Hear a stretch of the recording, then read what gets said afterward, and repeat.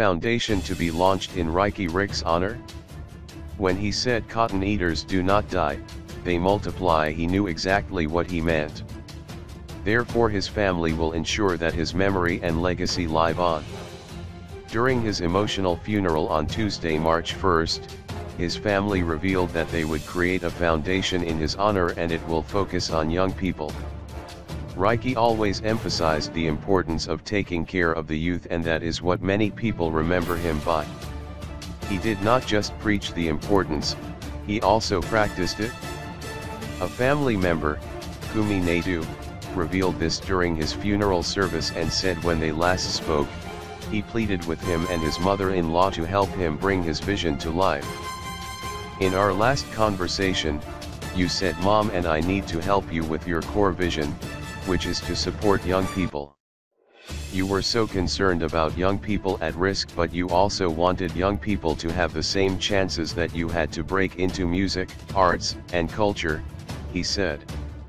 Mama and I and the rest of the family will work with your fans to bring this vision to light and ensure there will be a foundation set up in your name to serve young people in Africa, he promised.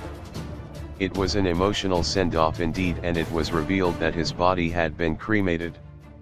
At the funeral, Bianca Naidu, his wife of 9 years, spoke about how he helped her break away from her shell and how their kids loved and cherished him dearly.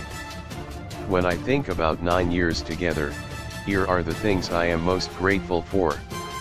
Our journey as parents started at the beginning of our relationship. He was an amazing father to Jordan. They had the most incredible bond from day one.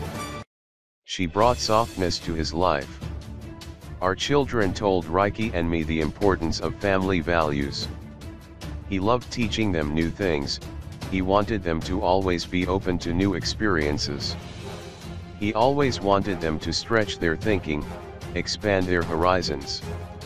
He took a keen interest in their hobbies and passions. He loved them deeply. He was their protector, she said.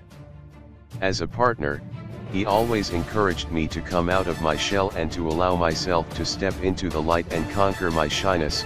He wanted me to shine. I was put in his life to love him, to care for him, and to help him on a journey to fulfill part of his purpose. Ours was deep and pure love.